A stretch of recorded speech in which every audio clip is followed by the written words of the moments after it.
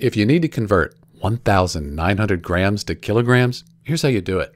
First off, you need to know there are 1,000 grams in 1 kilogram. This is our conversion factor, and you need it when you're converting from grams to kilograms or kilograms to grams. In this case, we're going from grams to kilograms, so we're going to divide by 1,000, like this. And remember, that's 1,000 grams per kilogram, just like up here in our conversion factor. But now we have grams on the top and the bottom. They cancel out. We're going to be left with kilograms, so we know we set it up correctly. Let's do this. Let's go 1, 2, 3 decimal places here. That's just 1 now. And up here, 1, 2, 3. We end up with 1,900 grams equals 1.9 kilograms. Sometimes teachers want you to multiply by a conversion factor. It's the same idea, but let me show you how to do it. We have grams on the top, so our conversion factor needs grams on the bottom, like this here.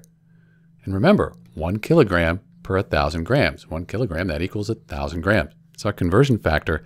Grams cancel out, left with kilograms.